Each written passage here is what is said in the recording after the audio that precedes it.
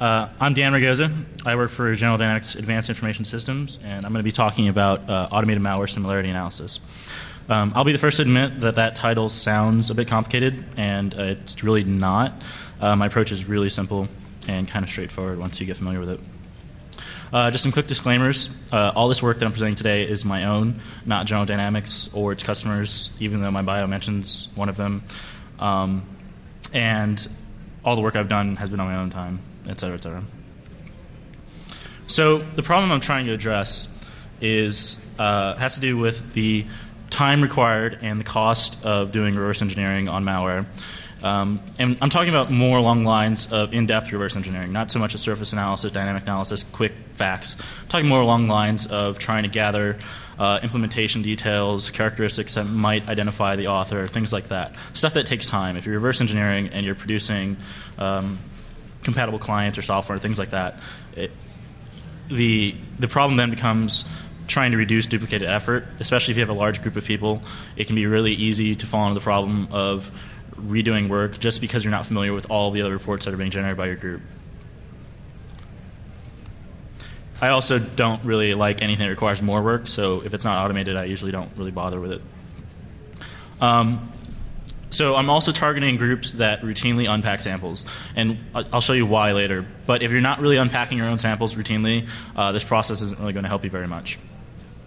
And again, when I'm talking about similarity links, I'm talking about them for the purpose of reducing duplicated work, but there's also the side benefit of gathering intel information. So in some cases, you can draw links between two pieces of malware and gain some intel value from that that you weren't aware of before. So the initial idea I came up with after talking to a couple people is to use, and this is sort of like the spoiler slide, this kind of tells you the gist of everything I want to do, is to use IDA's auto-analysis, which I will agree is not the greatest thing on earth, but there's some ways to address that. Use IDA's auto-analysis, break the sample that you've submitted into individual functions, calculate a fuzzy hash, and I'll go into why I use fuzzy hashes and some other algorithms that might be better. Calculate a fuzzy hash for all the functions, and then calculate the similarity between all the functions and all the samples that you have in your database. Once we've calculated a similarity between all the samples, all the functions of all the samples in the database, you can then sort of get a feel for which samples themselves are similar to one another. So for those of you who aren't familiar with fuzzy hashing is essentially sort of like hashing, except the hash value that's produced can be used, can be compared against another fuzzy hash, and a similarity score can be generated. So unlike a traditional hash that's cryptographically secure and should never be really indicative of the content, the fuzzy hash is indicative of the content. It's tolerant of small changes like truncation, insertion, slides, things like that. So fuzzy hashing in malware isn't new at all. I mean, if you've read some of the papers about it, there's been lots of people who have kind of gotten stats on it and tried to use it and had some success. The difficulty is that people tend to use fuzzy hashing on the entire sample. So if you're dealing with full malware samples, I mean, like the entire thing, you're fuzzy hashing the entire thing, and you're dealing with small, tiny files, you tend to have files that are heavy on structure. So they're heavy on PE structure, they're heavy on like null values, there's lots of junk in there that really doesn't tell you much, but fuzzy hashing takes it into account, and it goes into the similarity score. The same is true sort of for large files. For large files, you end up with embedded payloads, whether it be like a decoy document or like a second stage or something like that. And again, you don't really care about that as much because you're looking for similarity in the code. So some of those issues are addressed by using fuzzy hashing at the function level. So automated malware similarity is not new, I think. There's definitely commercial products and for certain some private products that are available for this same purpose. But really there isn't anything, I think, free that works as well as I'd like it to for this purpose. So some stuff worth mentioning, Dynamics BinDiff and VxClass. I had tried BinDiff before and actually got a demo of VxClass last night, or actually yesterday afternoon, and I think it's actually really awesome. I think their goal is slightly different, though. they're trying, again, to determine similarity between the overall sample. What I want to do is find tiny bits of nearly identical code across multiple samples. And that may only comprise a small portion of the samples, but it's important to me because I'm looking for code reuse for attribution, intel, and trying to reduce duplicated effort. So overall sample similarity isn't as important to me. And I think that's kind of what VX class focuses on right now. And having talked to them, they may make a shift and make it possible to do sort of small similarity detection, but it's not really easy right now. And I mentioned H.B. Gary's dynamic DNA because it's sort of a classification scheme, and I wanted to bring that up because what I'm not trying to do is I'm not trying to classify malware. The system won't tell you that this is a Trojan or this is a keylogger or something like that. I don't really care what it is. I'm just looking for duplicated code. So classification, definitely not what I'm going after. And your agency may have private tools that do something similar to this as well. So sort of the refined idea after having talked to people and trying to figure out how I'm going to approach this is just to create an open source project. So I don't want it to be private. I don't want it to be reserved for my agency or the people we work with, which is why I did it on my own time. And because I wanted contributions from other people outside in the community. And initially, similarity algorithms can become incredibly complex if you let them. So my idea is to keep it really simple, keep it stupid, which is use fuzzy hashing. Fuzzy hashing isn't the best algorithm for determining similarity between two functions. I mean, it has no idea what assembly mnemonics mean. It has no idea what the code is actually doing. It can't do all the fancy comparisons that bindiff can, but it's really simple to understand. From my perspective, if you have two binary blobs and they're similar according to fuzzy hashing, it's because the bytes are really similar. There's nothing really to understand beyond that. And, of course, I just wanted to create an interface so that if, for example, you want to integrate it with other tools, it wouldn't be that hard. It's really straightforward. So some limitations. I know in my title I say it's automatic malware similarity analysis, but really it's not automatic because I don't provide you an unpacker. I don't provide a generic unpacker. I'm not good enough to write one that would be worth releasing, I guess is sort of the gist of it. But, I mean, you may have packers available to you. And also the target niche I'm going after would be unpacking these samples anyway. So if you're not unpacking and you're not doing full reverse engineering, this isn't going to help you that much anyway. So I'm kind of hoping that's not that big of a deal. But you could definitely chain that into the process if you have some sort of generic unpacker. So fuzzy hashing itself, like I talked about, has some limitations in terms of calculating similarity, for example, for small functions. Small functions don't really give it enough information to calculate a good fuzzy hash that can be compared effectively. It's also thrown off by simple things like offset changes and things like that. Not to a great extent. And overall, it produces a very conservative similarity score, which is actually really helpful for identifying really similar code. There's definitely other options as well that are worth exploring, and I'll try to get into those a little bit later, but please remind me if I don't. And I'm also relying on IDA. I realize that's not free, but I assume, again, if you're doing this sort of work, that you have access to IDA anyway.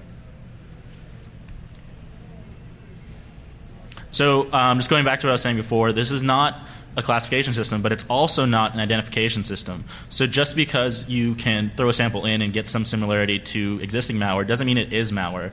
It could be reused base64 code or something simple like that. That doesn't mean anything. But, I mean, similarity, again, is important to look for anyway, even if it isn't malicious. So just some quick implementation details. It's all Python, MySQL, PHP, and I've tested it on Windows and Linux currently. But it should work on anything IDA runs on.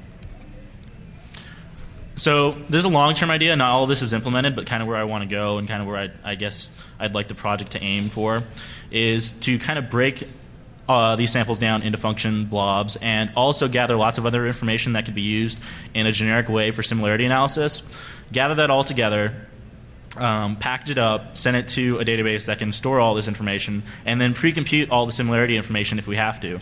One of the things I didn't get into was one of the limitations of fuzzy hashing is that you can't effectively sort fuzzy hash values. So when you're doing comparison or when you're searching for something similar based on a fuzzy hash value, you have to compare it against everything else in the database.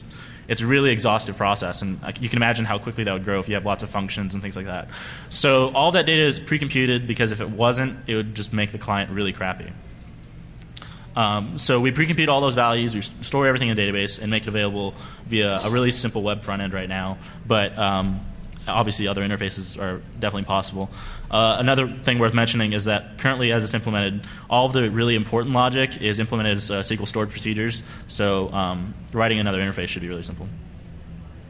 One other thing that isn't implemented is something I'd like to do, which is allow the user to submit an IDB, which is something BinDiff and VxClass does right now, which would allow you to fix up the IDB after auto-analysis to make it something worthwhile and something worth chunking out, and throw that in the system and have it just kind of go forward. Something that came up recently is Google's Courgette. I think that it would be actually an interesting project to see what that would do for malware similarity analysis, because what Google Courgette is capable of doing is it's aware of assembly mnemonics. So it can find the smallest difference between two pieces of code and try to generate a patch. My thoughts are is if you have a really small delta that might indicate similarity, you can just pre-calculate that as well and throw that into a similarity scoring system. I'd also like to work on IDA Ollie immunity integration so that as you're looking through code, it might automatically comment code that's similar to something you've seen before, or other samples you've seen before, etc. So as I said right now, it's just fuzzy hashing only, which I think is working actually really well. And there's a couple of small bugs that aren't really too big of a deal, but there's definitely work to be done, and that's why it's kind of something I want to be a community project as opposed to something only I work on. So I have a demo of the web front end to show you, as well as some of the back end stuff. Now, I will sort of caveat this by saying that I had some really good malware samples, but after having looked back on them, I realized that they sort of reflected the work I was doing, and the employer wasn't very happy with that. So these are really just random samples I pulled off the web, but they kind of highlight some of the ideas I want to point out anyway.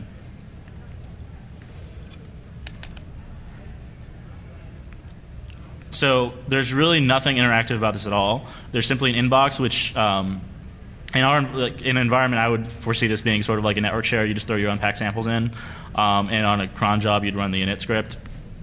And it really just, all it does is automate launching of IDA. It extracts all of the pertinent information, packages it up into a zip file that can then be processed by the backend that actually computes similarity. So you'll see all these like zip files that are that comprise all the samples in the system. And they include all the information you need, all chunked out, all really simple to parse, and it makes it really easy to go forward from here. I would say if you, like on this laptop, for example, I can get through the full process of about like 5 samples a minute. But it's like a laptop and a VM, so I'm sure you can get better if you threw more hardware at it, if you're going through larger volumes. So after the zip files are generated, there's another script that actually goes through the zip files and will, whoops.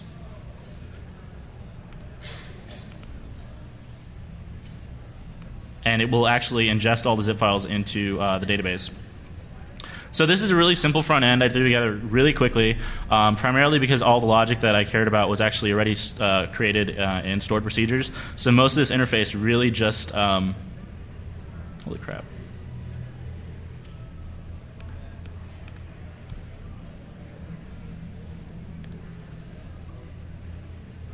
And that's the danger of live demos. 1 second.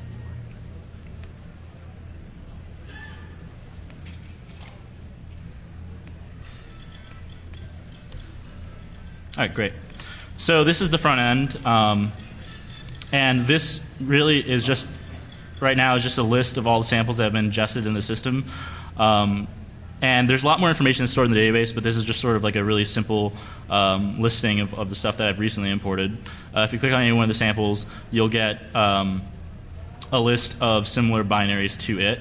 But one of the views I think is more interesting is just looking at all the similar binaries against one another in the entire system, just cross-correlating everything, trying to figure out what's similar to one another. And I've sort of I've floored it at a minimum function size just to kind of address the fuzzy hashing problem of small functions and getting similarity that's meaningful. So I haven't really looked too closely at this data, but I'll try to pull something out that seems interesting. Let's see. So I clicked on these two samples, this relationship between these two samples here, and it says that these two functions are very similar. and the similarity score is not that great, but you can kind of see that overall, for the most part, the flow of the code looks the same, with the exception of the offsets.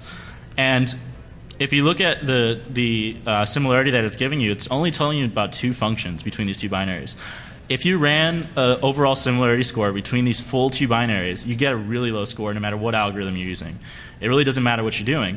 But what if this one function is a custom crypto algorithm that the author uses across multiple tools that he's written? It might be important to look for that. And I think that if you look at the full sample alone, you wouldn't get that picture. And one thing I can say, and I can't really show you via samples because I've, again, pulled random stuff, is that happens a lot. You'll see a lot of functions that are very, very similar. I mean, there's very trivial changes in between them. But if you look at the entire sample, there's very little similarity. And I think we're missing that because we're looking at the wrong scale. So ultimately, fuzzy hashing isn't the greatest thing for this. I think there's some other options like fast Fourier transforms. People have experimented with sort of the bio-related similarity things like bin blast and things like that. And I think that's worth trying out. And I think it's worth throwing those similarity systems in here, but doing it at the function level so we can start looking for those traces of code that are common between all of these things and trying to find something meaningful between all that. With that said, I don't have a lot more to show you unless you have questions, and I'd also be willing to let you come up and just throw stuff in here if you can give it to me temporarily at least, and just try it out. Sure. When you're looking at a sample of malware, are you comparing this to something else in the database, or something that's runtime? If you're looking at one file, does it show you everything else in the database? So you're asking if I throw a sample in there and I look for similarity, is it showing me a comparison against everything else in the database? Yeah. Currently, what it does is it takes all the functions in the sample. So, for example, once I click on one of these samples here, there's nothing similar to that one. But if I click on any of these samples, it looks up the database. It looks up in the database for all the functions that belong to that sample and all the other functions in the database from any other sample that are similar to it. And it'll show you all that information and just sort of aggregate it.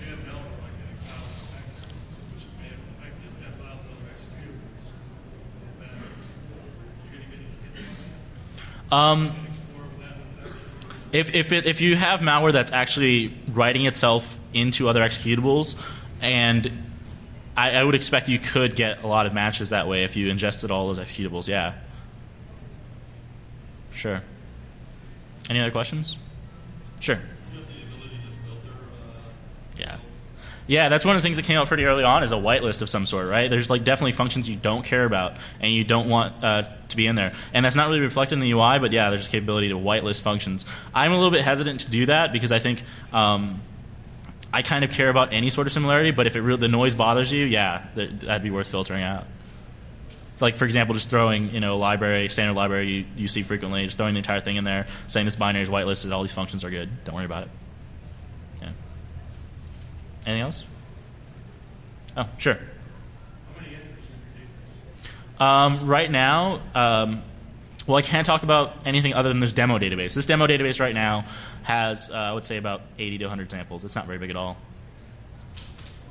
Yeah, but the database itself isn't very large. The overall, the large chunk of the database is actually storing the IDB and the sample itself and all the function blobs and things like that. There's lots of data in the database, but overall, the similarity links, it's really tiny. If there's no more questions, then oh, go ahead. Public database? Possibly, if you want to do the hosting.